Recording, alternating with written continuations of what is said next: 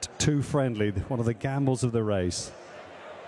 The Grand Vizier, Joe Fanning. Haley on board the filly Grand Providence in the pale blue jacket. Last one in will be Too Friendly.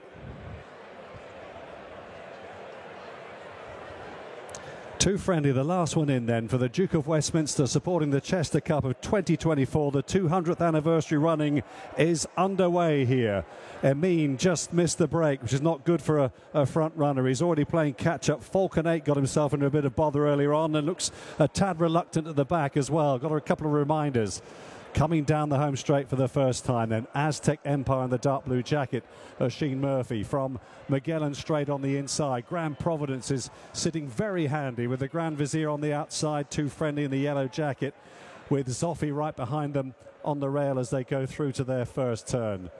Solent Gateway, normally a front runner, sitting in about 8th place now, with Forza Orta next on the rail. Zealandia and Citizen General on the outside as they head down the side of the course for the first time here. Then the next wave on the inside is Aquam the Grey, followed then by Duke of Oxford, who's held up at the back of the field with Spirit Mixer, who races alongside the top weight Falcon 8. And already there's about 12 lengths between first and last in what looks to be a very genuinely run Chester Cup in these early stages. Aztec Empire and Oisin Murphy then leading them over on the far side by just a couple of lengths or so. Emeen has recovered well to go into second place following that dreadful start. On the outside, and much handier than normal, is the filly Grand Providence.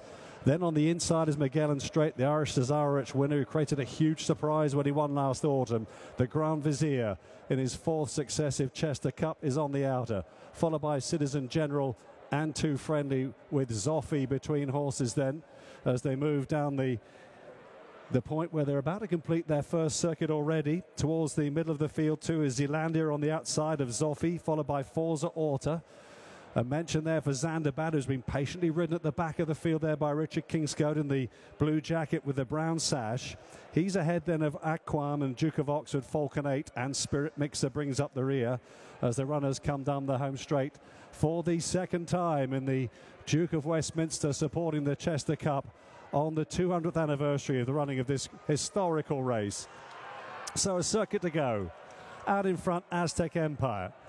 A 1-2 for Andrew Balling at the moment. Grand Providence just shading Emeen for second as they move towards the turn out of the home straight.